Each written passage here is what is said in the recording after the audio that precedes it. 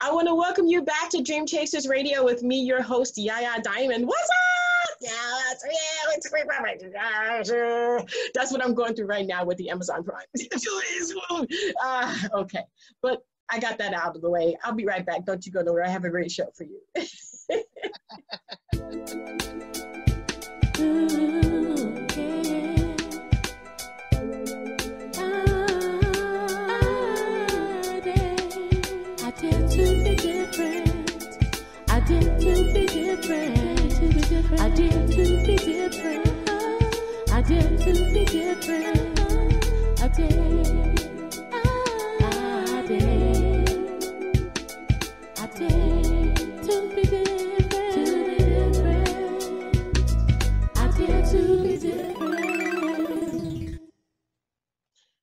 Welcome back to the show, guys. Oh my gosh, yes, I have a wonderful show for you today. Yes! Oh my gosh, you can get us on Amazon Fire right now, but we're working on Amazon Prime. We will have select shows up there. Don't forget to tune into our pigeon documentary. I know it sounds funny, but people are paying millions of dollars for a pigeon. Y'all gotta watch this. I'm not kidding you. I'm not kidding you. All right, so you can get us on YouTube, Vimeo, Roku, Amazon Fire, soon to be Amazon Prime, Deezer, TuneIn, Facebook, Instagram. I mean, we're everywhere, you guys, so you can get us everywhere. So for the most part, just go ahead and like us on YouTube and just keep going from there. We're doing great on YouTube. Thank you. Keep liking the page. But until next time, guys, I'm going to say bye. I'm just kidding. Today, I want to welcome an author, someone who is beautiful, and she's on my show, and she's mine for right now. So go ahead and tell everybody who you are and what you do, please. Hello, hello, hello. My name is Haven Turner.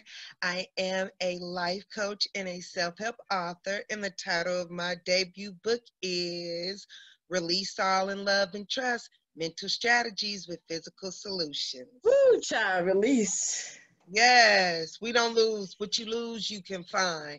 So we're no longer losing things. We're going to release. We're going to release that mental weight so we can see that fine figure. Oh, well, I don't know about the fine figure. I'm trying to find that right now. Okay. No. Look, for real. Yes, you are, because, and I put it in a section in the book, and it's titled, Trophy is Decoration, Not Size. And that was one of the biggest things that I learned post-weight release. Trophy, decoration, not size. So no matter what pounds, physical pounds currently are adorning your frame, you're still a decoration. You're still a trophy. So it doesn't matter your size at all. Trophy is decoration. Wonderful. I like that. Trophy is decoration. So I'm decorated. Yes. I love it. So why did you write the book? Tell me about this. I mean, you know, the process by which you figured out I need to write this. Well, look, cat got my tongue, I'll get it back. So the book was actually birthed because I am a former classroom educator.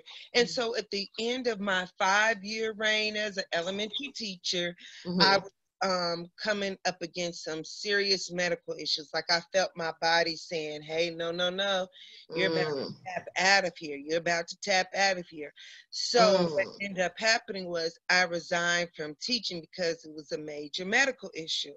And so I was going to resign anyway, but once my body started pounding and kicking on me, so then I knew it was time to go. So when I resigned, I had this time on my hands. And that's when the miracle of love came my way and the floodgates opened, and I was just downloaded with all this information. And one of the things, and I said I was going to put it in book number 2, was that I had to realize was that, like, you're a witch, and take out the W and put a B. And so a lot of my behaviors and a lot of my beliefs was producing obesity. So it not only produced obesity on my physical frame, I was overweight with dealing with people. I was overweight in how I handled my finances. Like one fact, and I even did share this in the book, I used to work 6 days a week and did not know how much money I made. Fact, fact. So it was like time. It was beyond time for me to stop every single thing that I was doing and listen to my higher power. From there, that's when those false beliefs, those strong and nasty thoughts and everything, I started paying attention to them and immediately releasing them.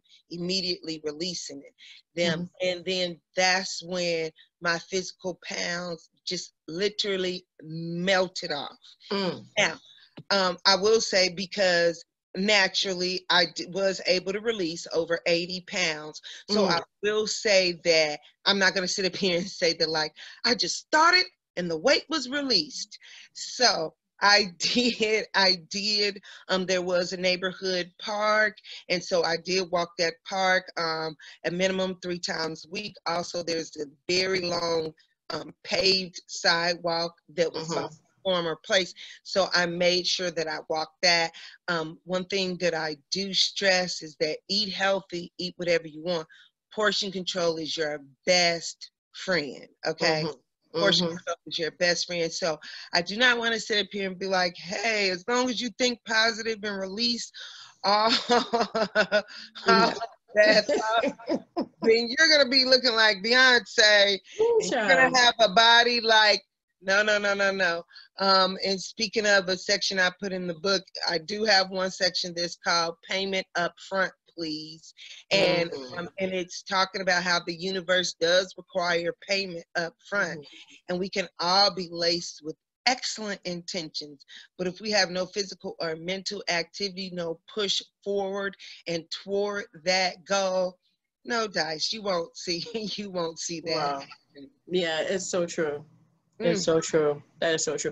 You know, I was thinking about that too, because think about it. When I was young, right, you know, I used to be so active. You know, little kids are so active. It's like they're little jumping beans. They eat very little and they jump all day long.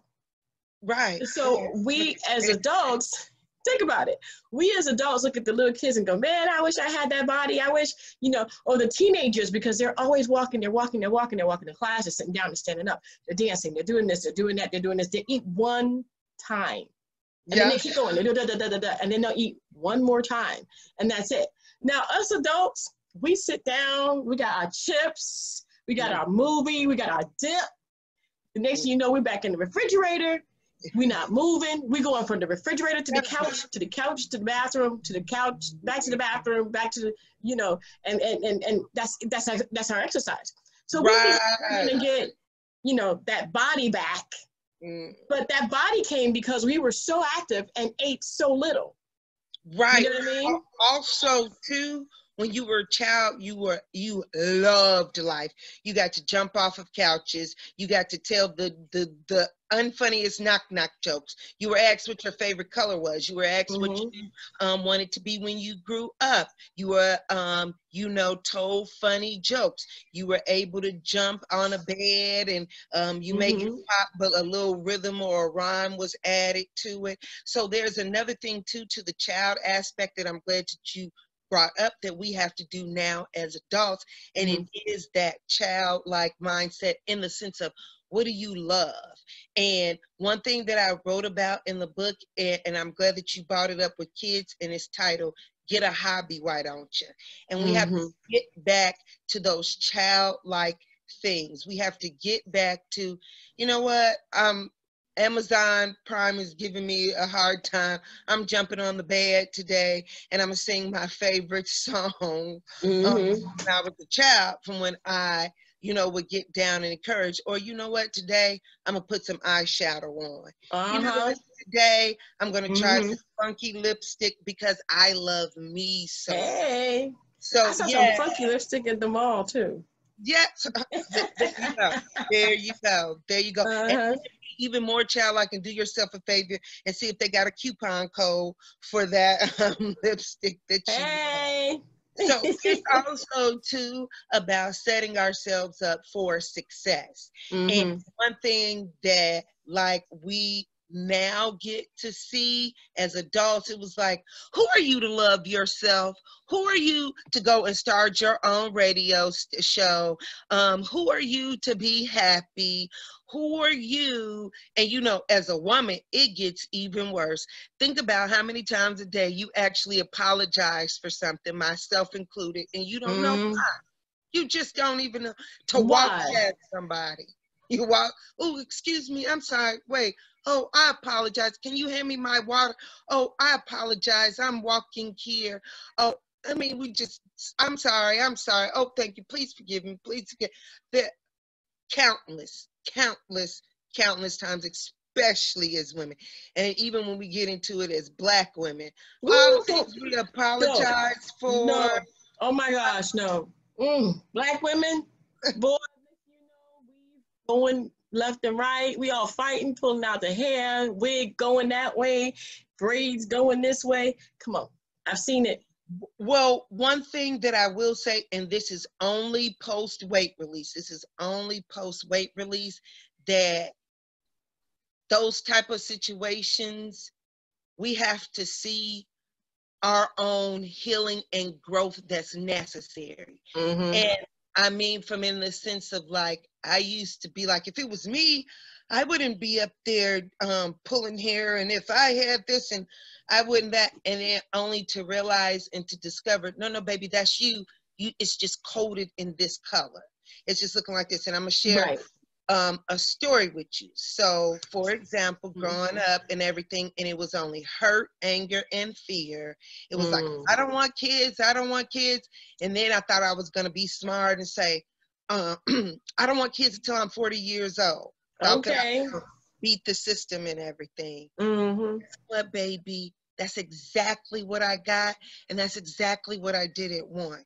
In the terms of that was hurt, anger, and resentment, and shame, and doubt, and fear, just speaking. And I'm going to share a very interesting story. So with Instagram and everything, you know, I follow some awesome women. So a young lady that I follow, you know, she had put up a post that said something to the effect, and I'm paraphrasing, that says some of you guys are going to be 38 with a 2-year-old, right? And so, right. So I laughed and just tagged my friends, and I said, and you're going to be right along with me. You're going to have a 20-year-old and a 3-year-old. You're going to have right? You're going to have an 18-year-old and a 1-year-old. Queen, let me tell you, she had to repost that it was a joke. Her time, the comment section ate her alive.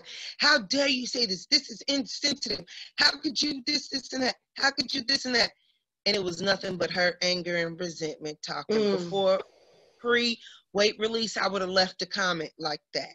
I would have said, and it was just like, it lets us see the hurt and the anger and the rage that we are not addressing as Black women.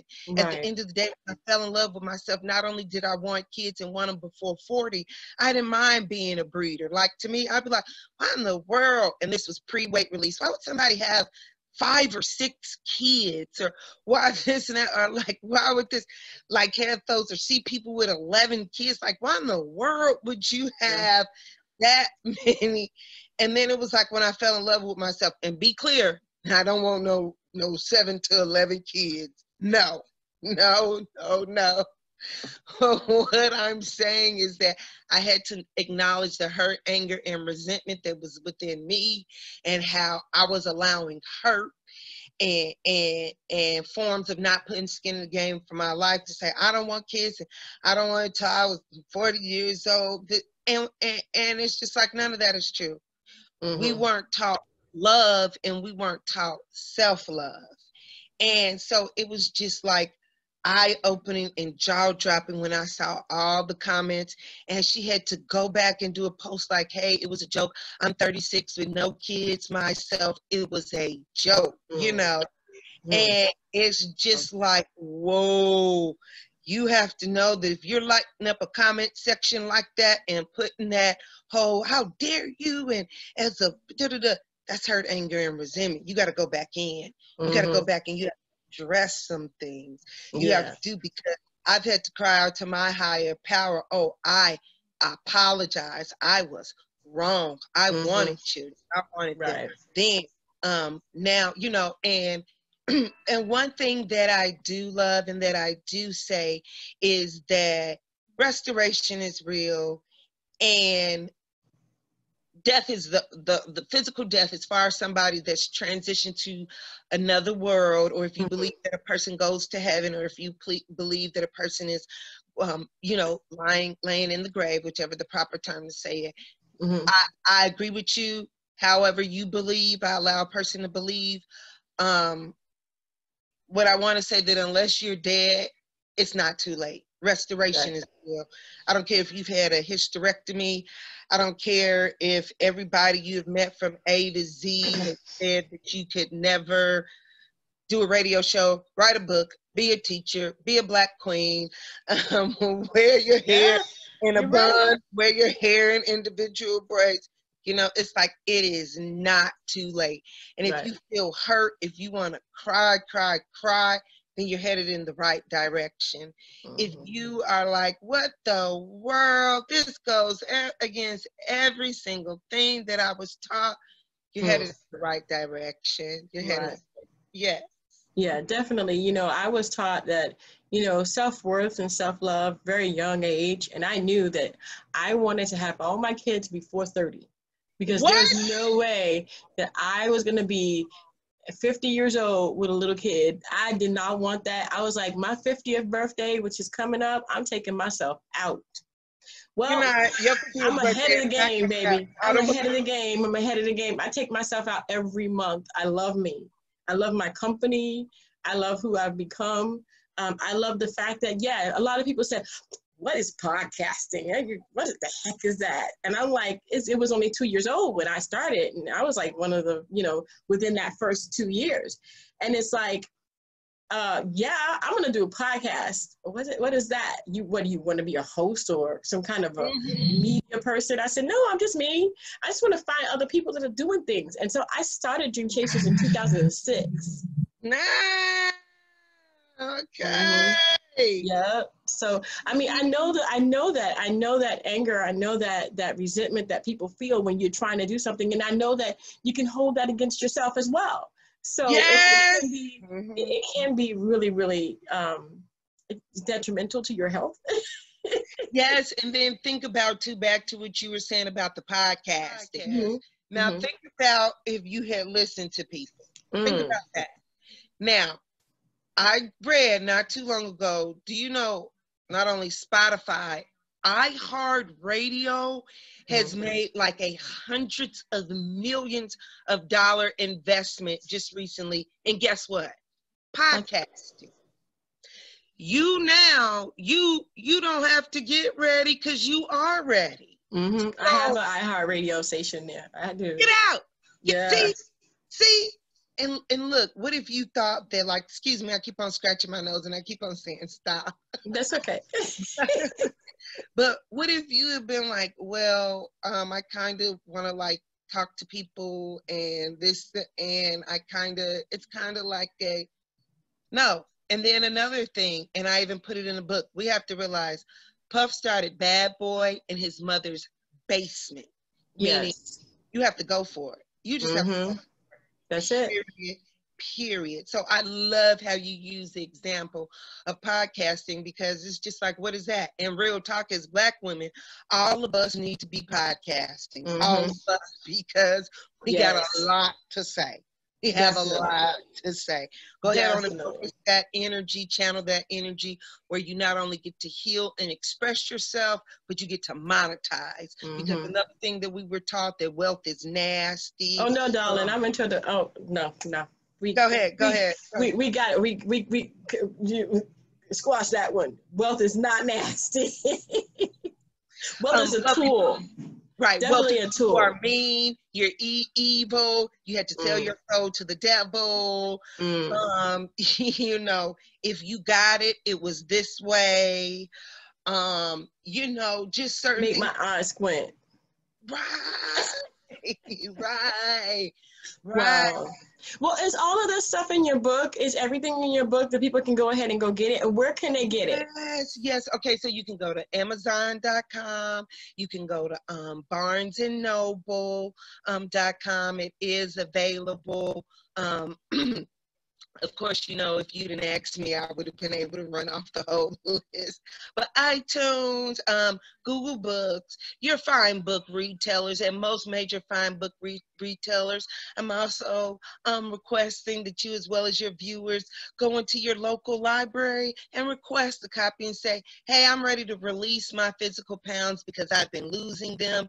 And I'm actually not just my physical pounds, my mental pounds. So would you please order, you know, would your library please purchase and order this book? So that's another avenue where I'm inviting people, but Amazon.com, Barnes and Noble, Right. for Kindle ebook lovers is also available. So also I have a goal that I'm hitting and reaching for in one of your favorite stores. So I'll tell you in a moment, or I'll come back and I'll hit you up and let you know when it's on their shelves. But Definitely. I also have one of our favorite stores that we all, especially as women and Black women, love to consume. So that's one of my goals that I'm manifesting. So you may be able to even go to your I wonder.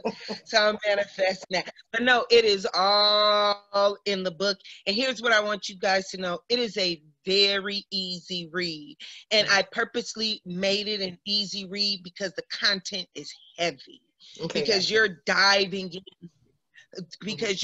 in from something that happened when you were 3 years old and you could be 40 or coming up on 50 and you're still wrestling with it. Or one thing like that I want to do is remain funny because and keep it very light because this is heavy content. Yeah, definitely. Things where I've been walking around toting and believing, like literally I put in the book, and I used to believe that tall men only like short women. I believe I'm 5'10". Right. You see that? Yeah. And I explained that in the book and was just crushed and hurt that like, oh my gosh. You know, and I even put in the book how I was taller than majority of my play aunties by the time I was in the 4th or 5th grade. No lie. Wow. So, you know, go ahead, babe. Go ahead, Queen. We're going to go ahead and put all that information in the description box below because she going to keep talking and it's going to give away the entire book. And then you're not going to be able to buy it because you're going to already know it. So we're going to... And we're gonna think, what is that one place that everybody likes to go to? I'm gonna pray for that. I'm gonna pray for that too. I'm praying for that will happen, that will manifest in your life, and that all of us will be able to see it in that one special place that we all like to go. Wow. Well, I want to thank you so much. We're going to have all of your information, all of your contact information will be in the description box below. All you have to do is click on it and it'll take you straight there. Thank you. This has been time well spent. I truly appreciate it, and I love to see other Black queens making it happen and inspiring us to step out there. That's right. I learned some from you as well. New podcaster, when it was, you know, when you stepped out there, as well as like, hey, wait, don't give all your book away. So this has been time well spent, and I've learned from you as well. That's right. So, I thank you so much, Queen, and much, much, much success to you. Thank you. And thank you guys so much for tuning in to Dream Chasers Radio. And don't forget to dare to be a little different. No, just dare to be different. See you later. Bye. Yeah. Bye-bye.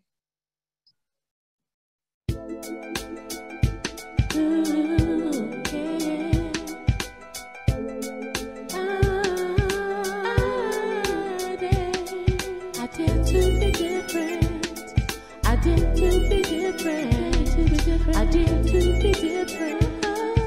dare to be different.